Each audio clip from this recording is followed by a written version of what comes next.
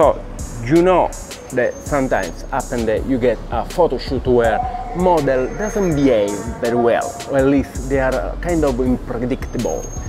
Yeah, this is the video about, and I'll show you what I learned. Stay.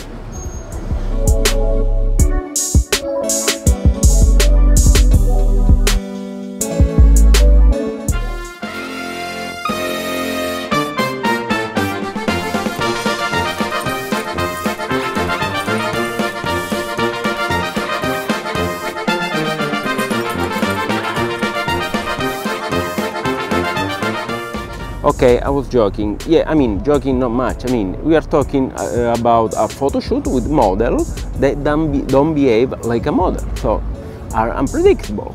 Okay, it's not the typical bad model that maybe some of you were thinking, but those were hard to please. Can we have your attention, model? Somebody's gotta work today, okay? I feel like it's gonna be a long day. Calm down. Waiting patience. Yeah. Can you fix the sizing? Okay. Yeah. Well, actually, for me, it was the first time ever shooting a commercial photo shoot. Having a commercial photo shoot with pet. First time. So it was super fun, new, kind of like, let's see what I can learn. So I did some research on internet because I was like, okay, let's come out with a to-do list or not to-do list.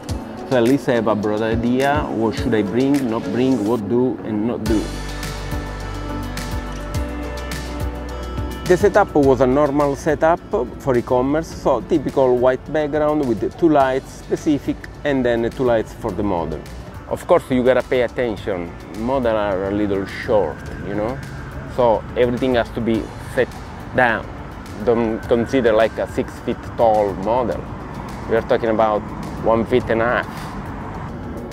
Searching online, I saw that some photographer was suggesting use a constant light rather than flash strobe, because otherwise they may even get a little annoyed by the popping flash.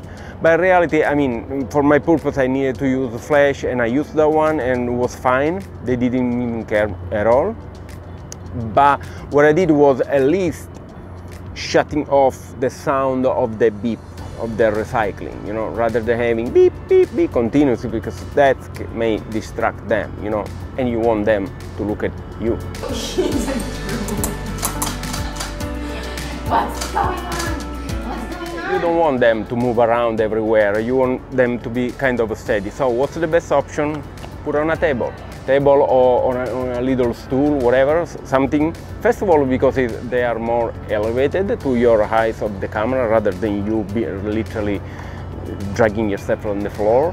And also they don't move easy because they feel constrained on this little platform, you know, whether it's a table or a stool, especially the small dog. Yeah, I mean, some of them took it like advantage, like, oh, that's comfortable actually. Remember that you want the animal looking at you or sometimes looking away, whatever. What I figured out, they are attracted by the owner and the toy. If you have a toy like a squeaking toy, put it on top of the camera, of the lens, you know? So for sure they are looking at you in some way. And if you move it away somewhere, they look away there. So if you need a side shot, go there. Bring the owner on the side with the toy, and you get the side shot of the back, depending. Remember, you gotta shoot maybe clothing like we were supposed to do on them, so you gotta take different angle. And eventually we played different look, some funny photo, some more dynamic, some with different angle, some kind of chill actually, and yeah, but we got what we needed to do, and I think they were pretty fine. As always, I hope this video gave you some idea or some fun. Follow me, subscribe, and I'll see you in the next one. And send comment or whatever you want to write down, even just hi. I'll see you in the next. Thank you.